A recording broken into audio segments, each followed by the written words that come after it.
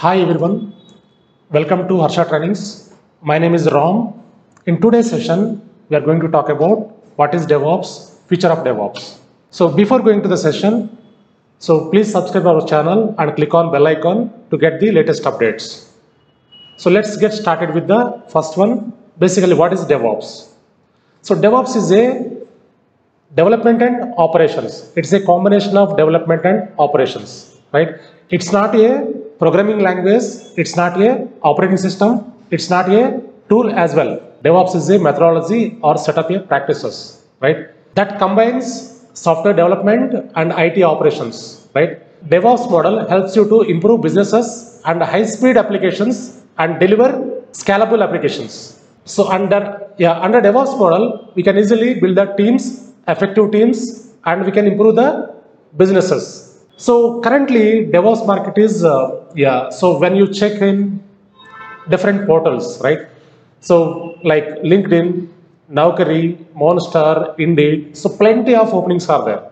So why the openings are here?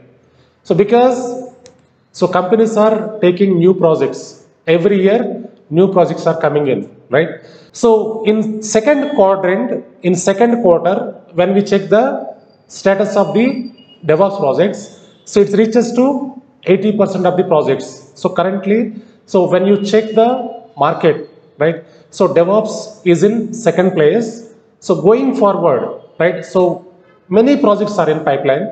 So maybe, so after 1 year, right? So most of the project teams, they are migrating to DevOps. So why they are migrating to DevOps? Because automation, everywhere automation, right? So what is automation? Automation is nothing but, so currently whatever activities we are doing in manual way, like patching activities, code deployments, code merging, code pulling, so whatever activities, that activities we can do in automated way. By single click, we can deploy a number of applications. By single click, we can deploy the code, we can pull the code, we can push the code, we can merge the code, right? So currently we are using very advanced tools, which are like Kubernetes, Docker, Ansible, Chef, right? And also Terraform. These are the very core tools, very advanced tools. By using these tools, we can automate any activities. So currently the market is growing, keep on growing. So maybe after 1 year, so most of the project teams, they are migrating to DevOps. Yeah, what is the future of DevOps? Fine. So the demand for the DevOps is keep on growing. So because currently there is no admin roles, right? So admins are moving to DevOps roles. Developers are moving to DevOps roles. So because, so automation is the number one choice. Currently automation is the number one choice, right? Everywhere, not only IT industry. So everywhere when we go with pharma companies, medical industry, chemical, automobile industry, everywhere automation is the number one choice, right? So when we talk about automation, right? So we can automate the manual activities. So why we automate manual activities here? Because of cost cutting, right?